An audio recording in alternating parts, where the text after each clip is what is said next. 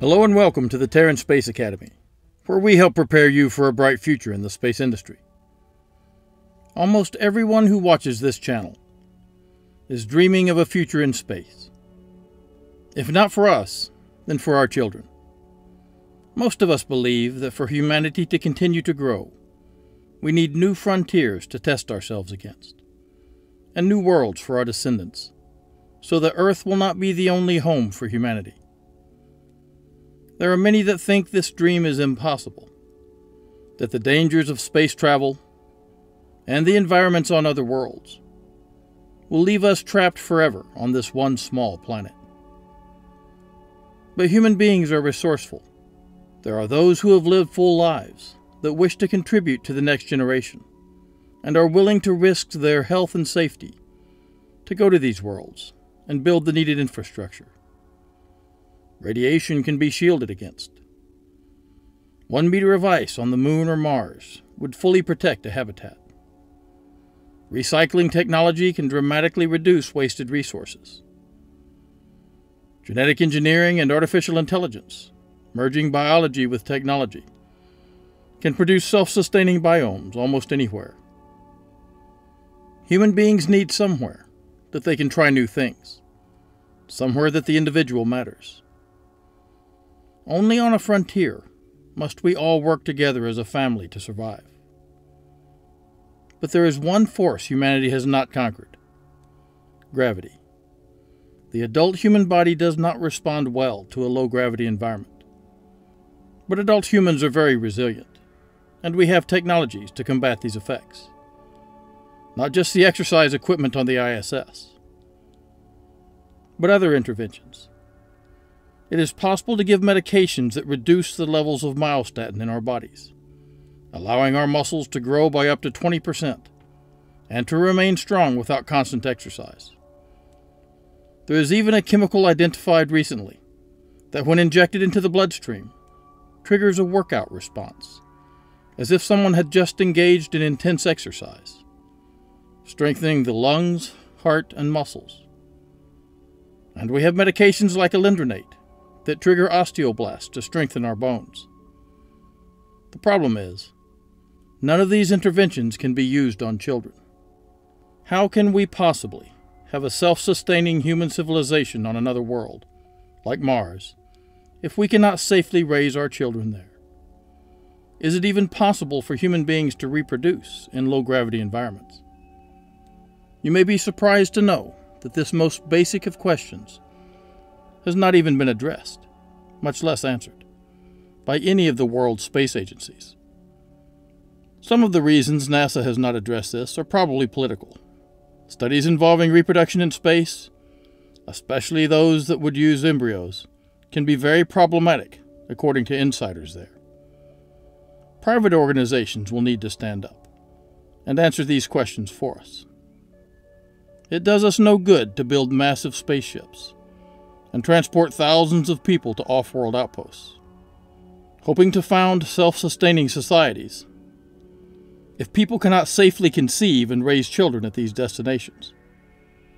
To answer this question, one man dedicated himself to the science of human conception in space. This is Dr. Egbert Edelbroek. Dr. Edelbroek is from the Netherlands, and he started his company in one of the coolest office buildings on Earth. That company is called SpaceBorn United, and it has set out to answer this most important question for all of us. Can human fertilization occur in low-gravity environments? To answer this question, SpaceBorn United has designed this. This is the ARTIS Experimental Artificial Gravity In Vitro Fertilization Experiment. This device is following on basic research performed by 2 other orbital experiments. The first of these was called BAMSAT. BAMSAT was supported by the Swedish National Space Agency, the German Aerospace Center, and the European Space Agency through research from Cranfield University. The name stands for Biology, Astrobiology, Medicine, and Materials Science on Satellite. The satellite did not actually go into space, but was put on a balloon system called BEXIS for balloon experiments for university students, and was launched from Sweden up to the stratosphere.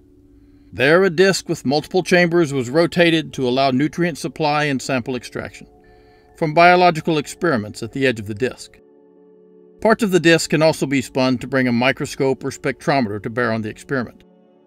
Another satellite that looked at an aspect of this question was the SJ-10 by China. The SJ-10 Reusable Orbitals Laboratory was discussed in this lesson. This satellite can take experiments into space and bring them back. The SJ-10 launched on 6 April 2016 and was loaded with more than 6,000 mouse embryos. It spent 7 days in orbit. Then a fixative was administered to some of the embryos after 72 hours, preserving these at that stage of development. Then scientists on Earth remotely viewed microscopic images of the rest sent down by telemetry as they continued to develop. All of these cells went from the 2-cell stage to differentiated blastocysts in the microgravity of orbit, exactly as they would have on Earth. The satellite was capable of re-entry and parachute landing and was brought down in Inner Mongolia, where the embryos were retrieved and compared to controls. These control embryos were allowed to continue to develop on Earth. While these experiments were important in proving that cells can develop in the microgravity environment of low Earth orbit, there was a big question left unanswered. Can mammalian eggs, especially human, be fertilized through normal means in a low-gravity environment? The embryos sent up by China had been fertilized on Earth. You might think that NASA would have settled this long ago, but they did not. In 1992, during the STS-47 mission aboard the Space Shuttle Endeavour, fertilized frog eggs had been observed, and it was noted that they developed normally, while tadpoles hatched on Earth and flown to space had a 50% mortality rate. But there was no way to know if this was from the stress of launch and return, or the microgravity environment itself. Other experiments addressed development in space, but none had asked the most important question. Under what conditions can human egg fertilization occur in space? Is it even possible in zero gravity? And what about lunar or Martian gravity? If there is a minimum necessary gravity, what is it? Or can humans conceive with effectively no gravity at all? To answer this question, Dr. Edelbrock put together a team of scientists from around the world. This mission starts with a small satellite launch provider, one that has developed an innovative concierge launch service company. It will be very important when you are planning a biological space experiment to have late access to the payload. You can't just put living cells in a satellite and let them sit for days and weeks. Dr. Edelbrock is researching small satellite launch providers to find one willing to work with the SpaceBorn team to allow that late payload access. SpaceBorn doesn't want to be one of 12 satellites on a rideshare if they can have their own dedicated launch service. Next, we see the experiment in action. The experiment is enclosed in the return capsule, built by Independence X Aerospace, founded by Dr. Ismir Yamin in Malaysia. This capsule has a hydrogen power cell, allowing plenty of energy to run the experiment. Then comes the hard part, creating something entirely new. The team needed to re-engineer existing IVF technology, especially an embryo incubator, as a spacecraft life support system with an artificial gravity simulator that would be carried into space with first mouse eggs and later human. These eggs would be spun at a set speed to create artificial gravity equal to that of the Earth, 9.8 meters per second squared. If fertilization occurs at a normal rate at Earth gravity in space, and ground-based genetic tests are okay, we can then send up another experiment and create the equivalent of Mars gravity, then lunar, and finally microgravity. Why not just start with microgravity? You could, but if fertilization failed, you would not know if some other factor, like radiation or launch stress, had caused the problem. By starting at Earth gravity, we can compare fertilization rates on Earth with those in the experimental Earth gravity simulator. Once we have controlled further variables, we can be certain that the effect we see is due to gravity changes only. The launch provider selected to accomplish this mission will be announced soon. While the orbital return capsule will be provided by Independence X Aerospace from Malaysia, the satellite system itself is being built by Frontier Space Technologies in the United Kingdom. Here's Dr. Egbert Edelbrock at the Research Center in the United Kingdom, examining the work that has been accomplished on the satellite system.